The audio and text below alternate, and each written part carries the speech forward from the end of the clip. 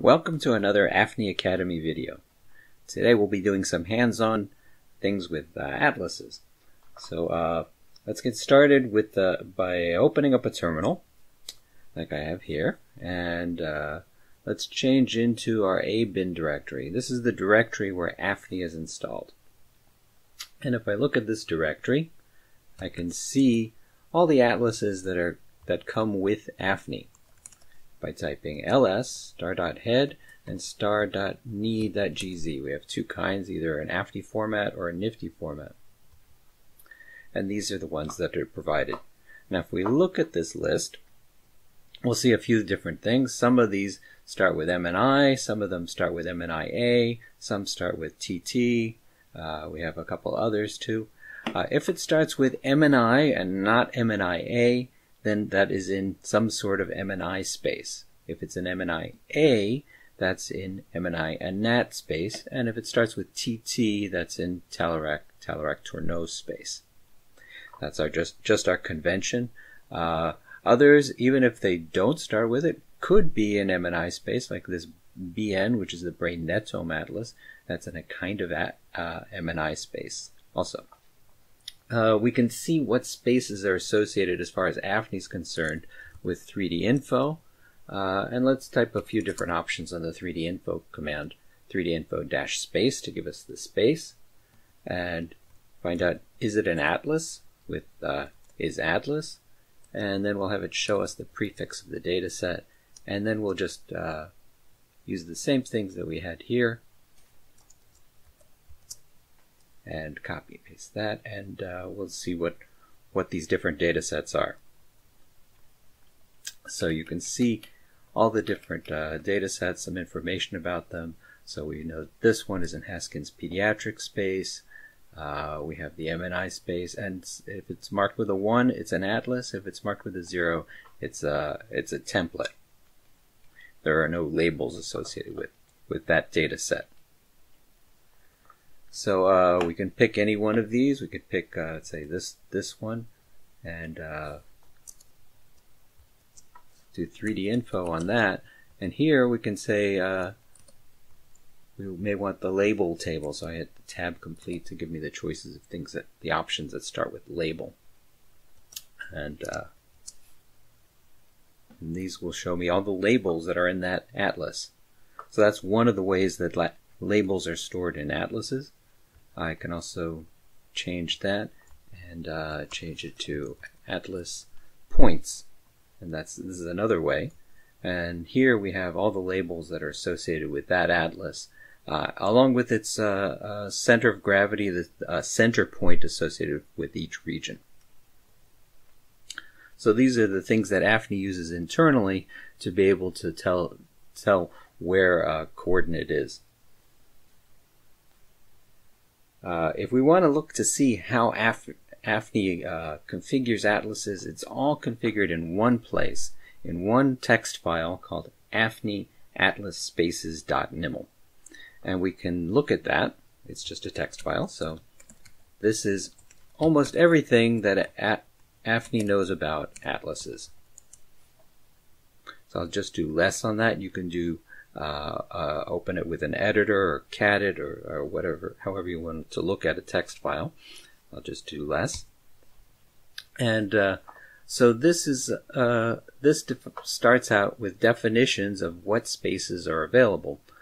Just as in the previous video, I talked about what spaces and atlases and templates are. AFNI also has to know what the spaces and templates and spaces, templates, and atlases are too. So let's go through some of the things here. So it starts out with what some spaces are. The first space listed is the orig space. That's the native space of the subject. So when you acquire data, it's in the orig space.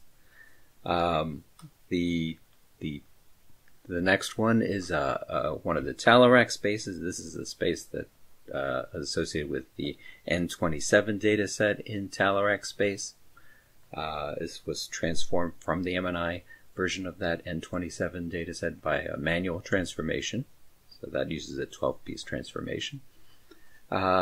And then there are other Talairach type of spaces, TT average. And then below that we have MNI spaces. We have the MNI Nat space. We have different names for that. MNIA.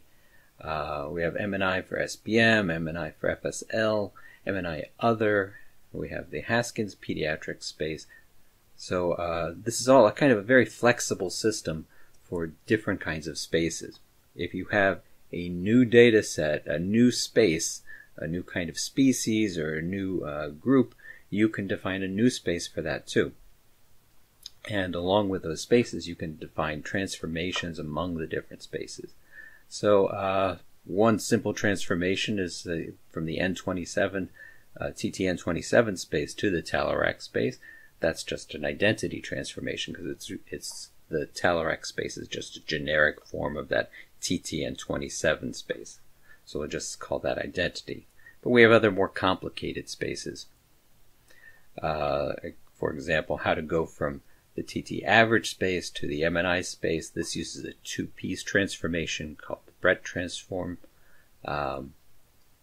We have other things like the Lancaster affine transformation to go from MNI space to Talairach. This is a somewhat newer version.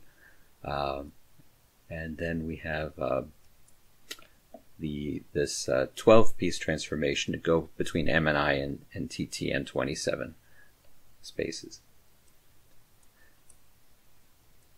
So I'll just go through here. So now that we've talked about spaces and transforms, we finally get to the section about atlases. So atlases are kept here, or defined here. This is how AFNI knows which data sets to look at in its whereami functions and on the command line for finding atlases. So here we have one atlas. It has a name, a data set, has a template space associated with that data set, and it has a description and a comment. And I will note here that many of these have these comments that include citation information. So when you're using an atlas or a template, the authors of these atlases and templates expect to be cited. So I recommend that you do that. That citation information is listed here. Some of the atlases have even more citations. So if we take the Eickhoff-Zillis atlases, the maximum probability map, or the macro labels, they have citations for the overall atlas and for specific regions. So if you're using any part of this atlas, you have to cite it generally at least twice for the overall atlas and for those specific regions. So many different atlases available. You can see them all there. And finally, at the end, we have a list of the templates that are available to AFNI. Now, a template doesn't actually have to be in here. AFNI will find the template anyway, but you can have it here, so you can use some of the conveniences of whereami defined templates. So that's it for AFNI Atlas Spaces.niml. And we'll also say that if you have additional atlases that you want to use, you can store them in an identical format file called customatlases.niml or sessionatlases.niml. Customatlases.niml is intended to be used globally by all of the subject for all the subjects you look at. If you're using sessionatlases.niml, that is automatically read in the current directory. If you want to use custom atlases, you've got a new atlas you want to use, or one that's outside of the default group, then you would set the AFNI sup atlas dir to point to that directory. We'll have another video about using supplemental atlases. All right.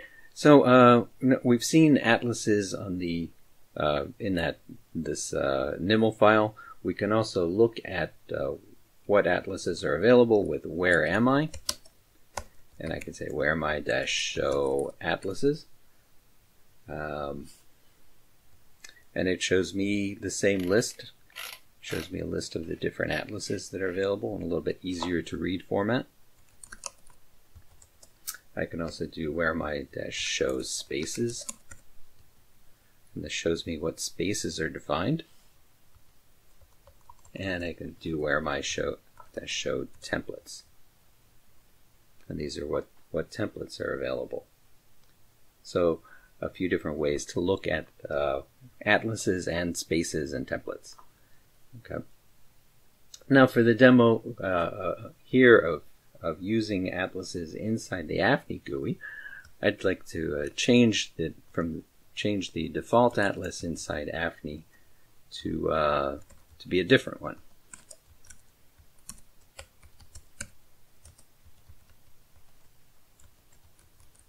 So I'm going to use the Gemini Glasser atlas, and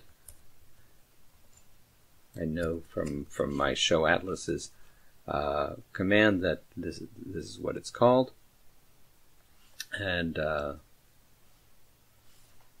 sorry, I missed the using the @AFNI-set.